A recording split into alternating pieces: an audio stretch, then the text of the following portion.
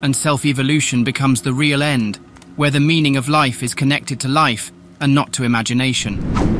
As a result of this new meaning, new parts of centers are touched and new connections made internally, and new interpretations are possible. Man becomes a little more free, not so mechanical. Really? These new meanings reach him through the ideas of the work, an inexhaustible source of meaning, whose origin lies beyond mechanical life, in the conscious circle of humanity. Thanks, Nicoll, for your extensive explanation on this topic. Still, I am convinced we haven't even scratched the surface yet. So to stay in the loop of this conversation and all matters concerning personal transformation, consider subscribing to our channel or join our free online classrooms. Wicked. Thanks for watching. Yes.